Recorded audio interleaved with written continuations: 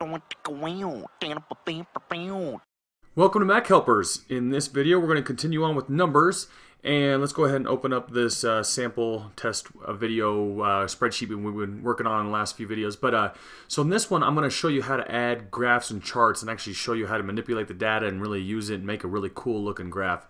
So let's go ahead and just mess with this table. Let's go ahead and just do a graph with gas.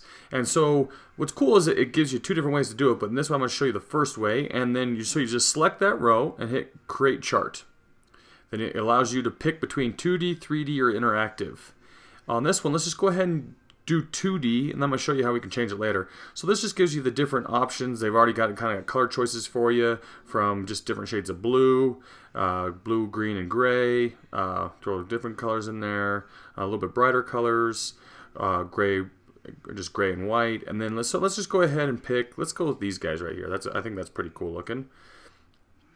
And so here we are, and now the first thing we want to do is just kind of figure out why they're. Look at all this extra space next to March. Right after March, there's just a ton of space. So what you want to do is just tap on the chart itself, and so it brings up this little toolbar: cut, copy, delete, edit references, and comment. So I want to edit references. That's what's going to do that. So if I scroll up here now, see how it says edit data ranges? Look how on this thing went all the way over to the right here. What I want to do is just grab that little ball on the bottom right and slide it over, and because that's the only data I want to use. So if we click off there, look, now it's just got the data highlighted and for those 3 months. So that's looking better already. The next thing we want to do is maybe just kind of move it around a little bit. I mean, it's easy to pick up and drop it anywhere you want. But let's go ahead and kind of edit how it looks a little bit more. And to do that, just like always with anything, you want to change the style on it. Is you click the paintbrush tool, the detail brush, and so here kind of gives you can switch between 2D and 3D. So let's keep it on 2D, and let's go ahead and down here under the chart tab, there's chart options. So you can turn a chart title on or off. You do that. See how the title came there. Now let's go ahead and edit that title. So this would be gas expenses. Done. So now we got a title on there. Now let's go back here and edit this table a little bit more. So go back under chart options. You can turn legend on or off. See how it turned the gas right there, the little blue thing for gas. Turn that off or on. Border. See how it populates the black line around the entire data points. Or show hidden data. Since I don't have any hidden data would be like, let's say you had April on there, but you had it hidden for some reason. You were only doing the first quarter of the year, for example. So that's why you could show hidden data if you wanted. But I'm going to go ahead and turn that back off. Then you can change the chart font. Let's make it a little bit different so you can kind of see. Let's say I like how this didn't condensed looks. Go back to chart options. You can make it larger. That looks pretty good. Value labels off. You can kind of move them where they're at. So we go like let's do that again. This will show you where they're at. So I kind of like how it looked in the middle right there. That looks pretty good. Or you can go outside, which shows it above. So let's go back to the middle. I think that looks good. Number format, you could do same as source or just basic, and then you could kind of go through and pick how you want it to look. But I'm just going to click same as source because this is an expense chart. So then the last one is you go to chart type, and this allows you to go back through and change it from all different styles. So let's look at like a 2D stacked bar, 2D area, 2D pie chart, scattered. Then you can even go into 3D columns and stuff like that. So that's kind of it for the chart options in terms of formatting it. But let's go click on, well, let's go back to 2D. I'm sorry, I want to keep it on the 2D chart. So let's hit x-axis. So you can click on value. See how it brought it across there to change it? It took those off and on. Now you get number format, and same as source. It'll be the same as just like before. Keep those values on there. Label angle. You can change how those look. See how it goes from left diagonal, horizontal, right diagonal. It really allows you to make really cool looking charts. So you can do minor grid lines where it kind of goes in between each one, or you can just do strictly the major. And then major tick marks. x-axis name. As you can see there, the value axis. And to change that, you just double tap in there. This is dollar amount. Oops, amount in dollars. Okay, that's a good chart there, title. Let's go back under this, and then access lines. It just kind of makes it right there like that for you. So now let's click on y-axis. You can change that, get rid of the category labels of the months. Let's go. See, that looks pretty good like that. Major grid lines, major tick marks. See how those tick marks are on there? Grid lines are on there. Access name. I don't really need that. People can already tell that those are the months of the year. And there's the access line. And then a range would be if you had, let's say, this right here. So a range, you could move it behind the data points.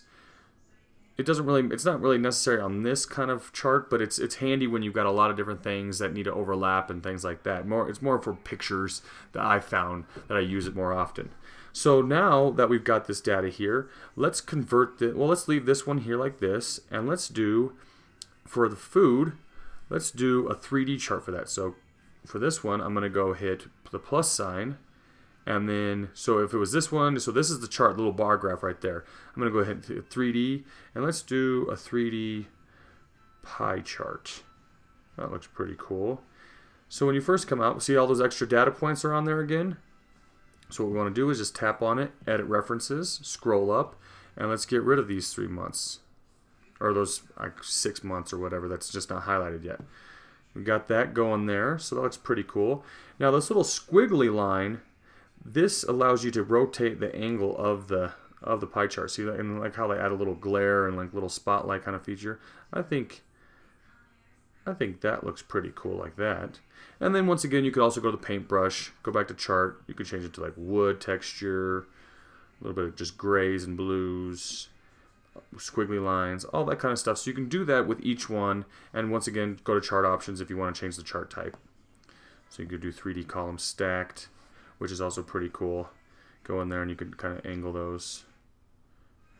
And then I think with this, you can also change the depth. Make it like a really pop out of there. Column shapes, you can make them cylinder. See that? How they're more of a circle shape.